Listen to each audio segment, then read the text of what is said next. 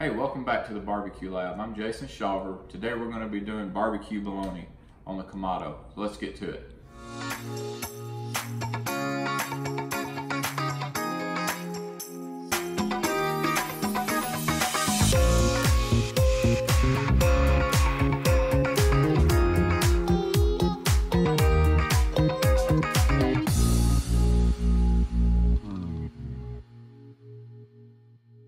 What we're going to do today is barbecue bologna. We've got a 2-pound chunk of bologna.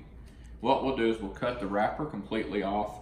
We'll take a really thin blade and poke holes all through the sides and the edges.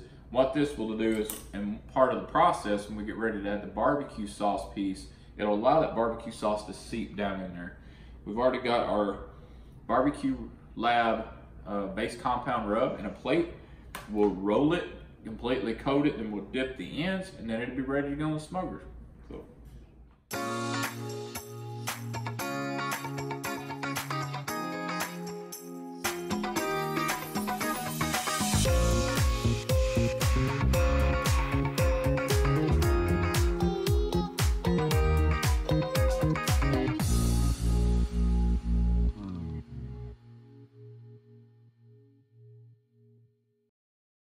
We're out here, we've already got the grill set in about 350 degrees. We're gonna adjust our charcoal, add our pecan wood, and then put the diverter plate in, and then get the rack back in it and get the bologna on the grill.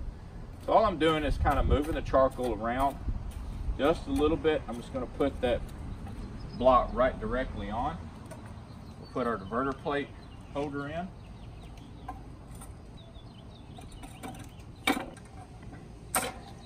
The bologna right in the middle of the diverter plate, just like that, and we're going to let it go. Now what some people may ask, what if I don't have a diverter plate or an offset?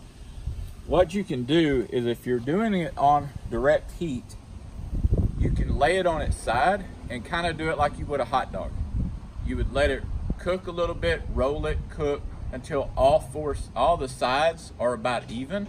May take you a little longer, a little less, because you're on direct heat. Process will work just the same, and you'll be greatly satisfied with your product. All right, so our barbecue bologna's been on about 45 minutes smoking, so we're gonna check it. Should be ready to go into the full with the barbecue sauce. We'll put the barbecue sauce on it, kind of tin it, and then put it back in the smoker again, back on the heat for about another 45 minutes to let it really good and marinated. Close that grill.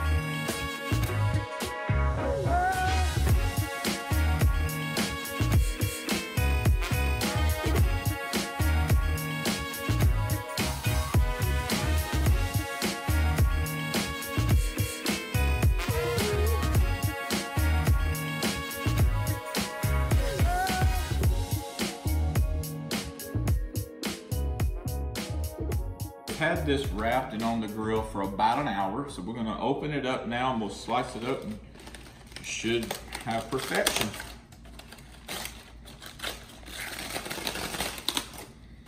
If you notice, we made the little tin around it so it wouldn't touch, so that way it wouldn't pull off. You can see we've done a pretty good job of that.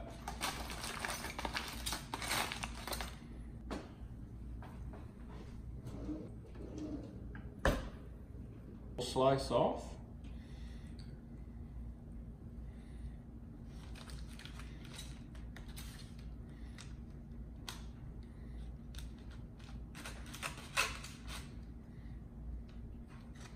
As you can see, that you don't really get a smoke ring with the bologna, but you can still see like where we poked the holes in You can tell they've kind of expanded some, so it lets you know you were pushing something to smoke through there.